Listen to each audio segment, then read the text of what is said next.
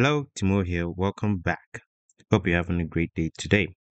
All right, so continuing with our application, today we're going to be adding the delete button or feature. So if you want to delete a participant, you can delete them from this page or you can delete them from the participant page too as well. So let's add that feature or a button.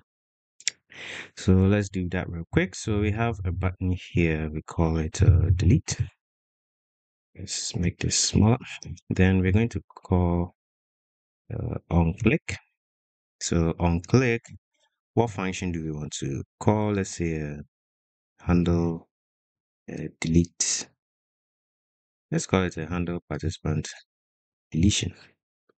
I guess that sounds nice. Um, we want to pass in the participant itself. So let's bring that here. So we have a function. Oops.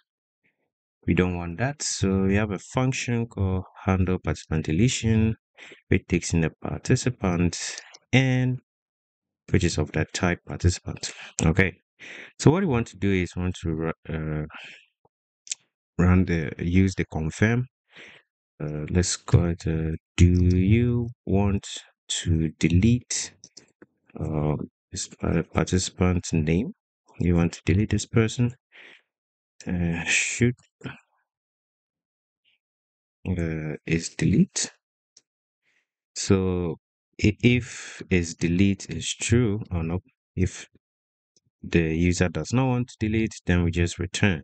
If they do want to delete, then we want to run a mutation, a delete mutation here.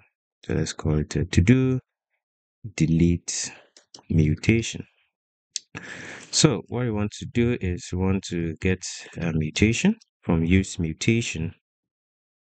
Just as we saw for the edit participant, you can use the useMutation to handle a lot of stuff. So we're just going to repeat the exact same thing for in this case right here. So over here, what do we want to do? We just need the participant, participant ID. We just want the participant ID, which is just a number in this case. Why only the ID and not the entire object? Because it's not necessary to send the entire object. We are just deleting the participants from the database. So what we're going to do is we want to grab all the participants that already exist. We can use lookup for each get item. And want to use the participant. Right, so we have participant. It comes in with as an array. So as always, we can perform the check. So if there are no participants, we just return true. I guess we can use that. We return true. Or if there are participants, we only want to filter out the participants matching this particular participant ID. So let's call it filtered participant. So you use look, oh nope, you just use the participants. Oops, forgot to await that. This should be asynchronous. Filter, use the filter, pass the participant. You have the participant ID is not equal to the participant ID. So it should not match that. That means anybody else. So once we have that, we simply just wait and look out for each dot set item back at the same participant storage key, this time with the filtered participant. And we can return true.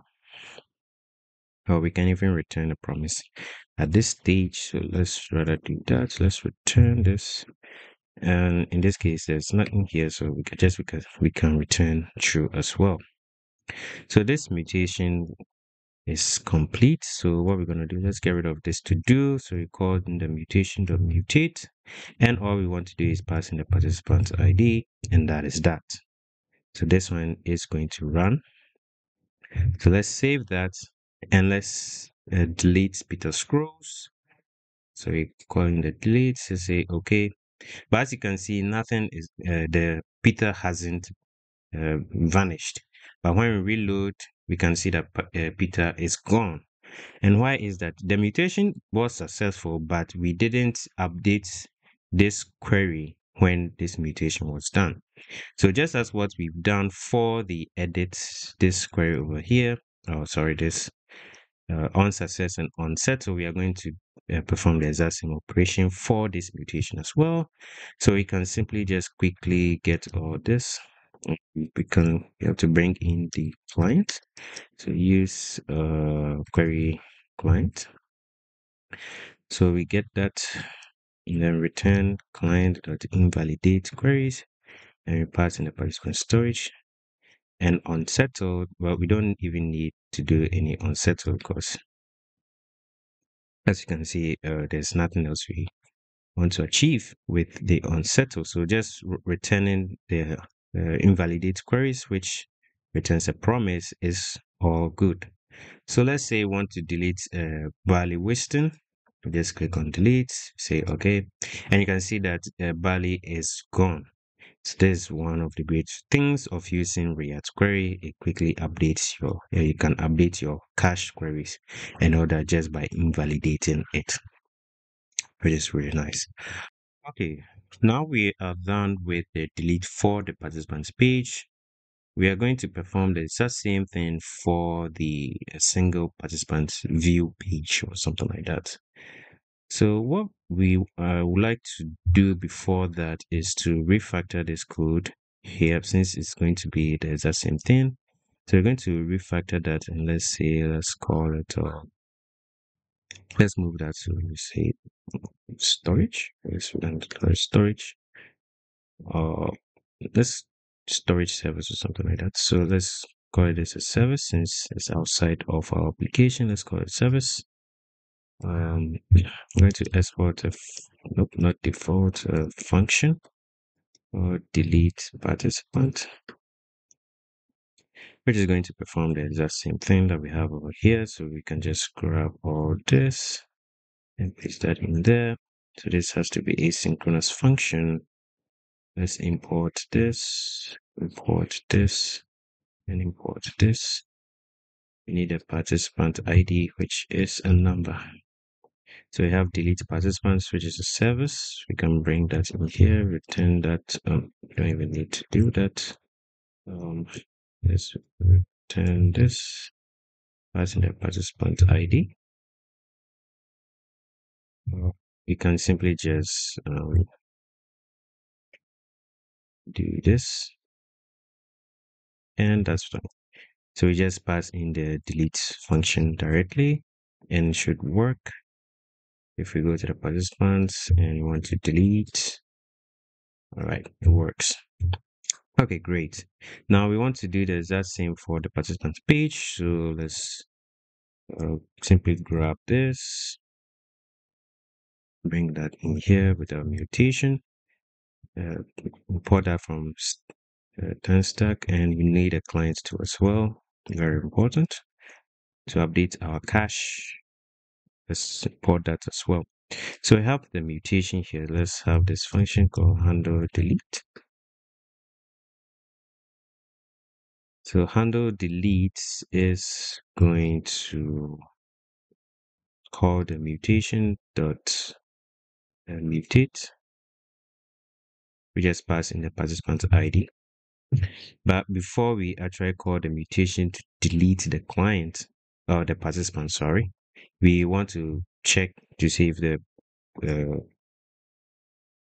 person actually wants to delete the participant. So we can just do query dot data. It's not necessary. Okay. So if the client or the manager does not want to delete the participants, just return it. But if they do want to delete the participants, then we pass on the participant ID. And where that is successful, in this case on the unsettled, what we want to do is we want to navigate the person back to the participants page. So we can just bring in the use navigate. So use navigate So let's say we have data is not necessary. But,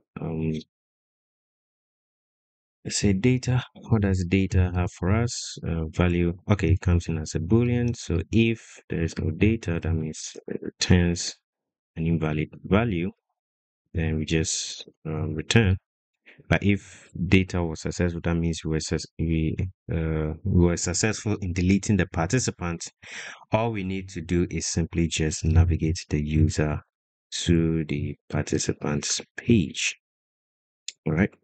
So let's create a button to call the